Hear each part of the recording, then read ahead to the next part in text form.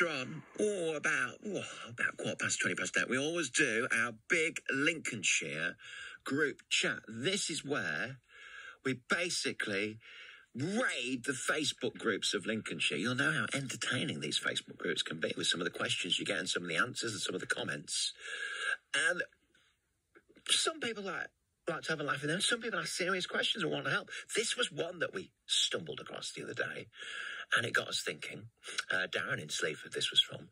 I'm thinking of buying a magic set for my 10-year-old son for Christmas. Can anyone recommend a good starter box? He's got a few tricks and enjoys doing them, so I want to get him something else. And there are so many. And we thought, well, we need to find out from someone who knows about magic. And here he is, Lincolnshire magician Scott Perry from Sleaford. Morning, Scott, you all right? Yes, good morning. How are you? I'm very well. Now, I used to have a Paul Daniels magic set, and I have to say, I wore it out because it had a box with a mirror in it that you could put your hand in and you could make things disappear. And I think it was one of the best presents I ever got. I don't know. I wouldn't know now. What are the magic sets on offer? Is it still a big thing? It definitely still is a big thing.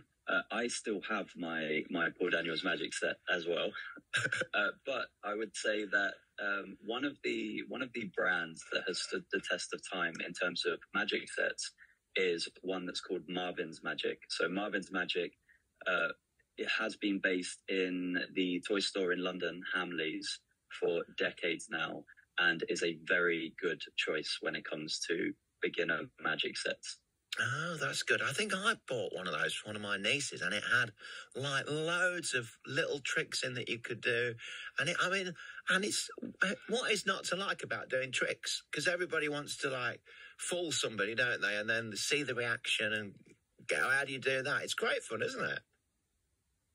Exactly. I always say, no matter what event I'm at, whether it's a gala dinner or a smaller event or a wedding, I always say that everyone in life should know at least one magic trick, because whether you're on a first date or whether you're with family or any occasion, a magic trick always spices up the event a little bit more.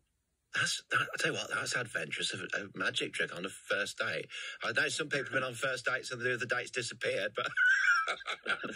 Well, also, I've taught friends magic tricks, and they are the ones who have ended up getting the promotion at work, because, of course, all of the applicants are qualified, but the boss thinks that they are the most interesting person. And that's the thing that the bosses like, that they've been a bit different, and they've been able to offer... They've done a magic trick in the middle of a job interview. Yes, because sometimes employers ask if there's anything else they want to tell them, or if they have any other interests, and then they say magic, and that often makes you a person of interest. I think it's often a very curious thing that people want to know more about. Well, yeah, and then when you're looking at the end of the day at all the applicants, you go, oh, that was the magic person. That's going to work, isn't it?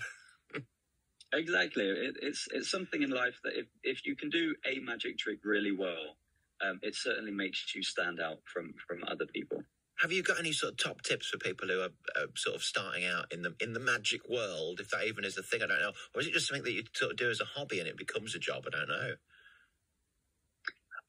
I think magic is unique in that way. So there is no guidebook.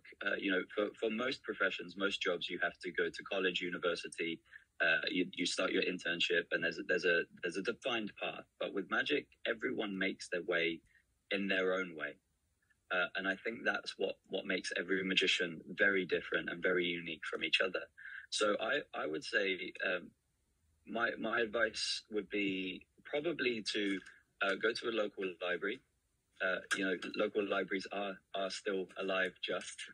And I have great memories of growing up in Lincolnshire and the mobile library coming once a fortnight, and she would have brand new magic books for me. Oh, that is good. I like that. This is great. Producer William's here as well. Yeah, I like that. I like what you say about doing it on a date. Yeah. I did one at our... Hang on. On a date? No, not on a date, but I did it at our wedding party as a part of the speech. And I said, I spoke about how we got together and everything. And I said I showed my wife something on that first night, and she couldn't believe it. And she said, "I'd like to see it again, please."